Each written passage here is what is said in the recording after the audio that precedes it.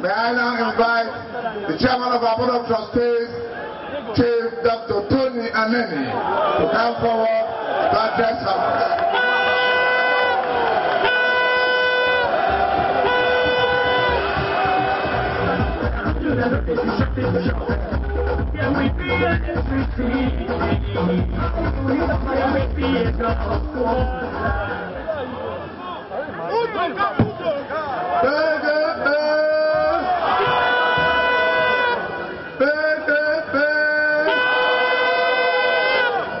Power to the youth,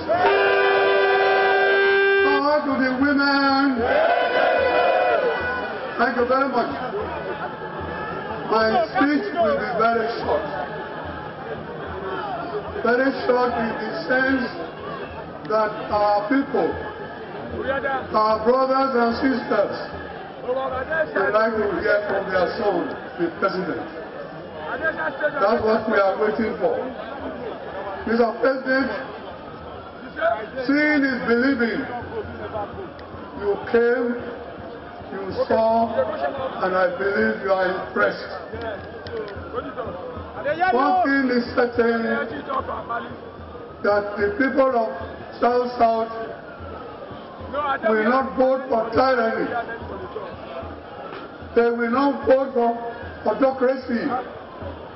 They will not vote for somebody who has no respect for human dignity. Mr. President, I thank you for coming, and I want to show you that Edo State, Delta State, Akwa Ibom State, Cross River State, Rivers State, Bayelsa State will give you full votes. Nothing left for the opposition.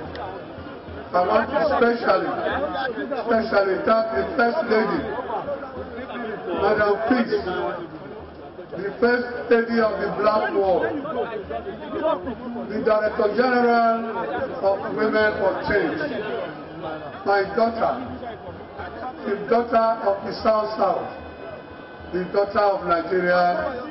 I thank you for coming. Your presence here have given the people of Edo State more confidence in women, in youth, and even the elders. I noticed that when you arrive at the airport, you felt very comfortable. This is your home. This is your family home. And your father is from here.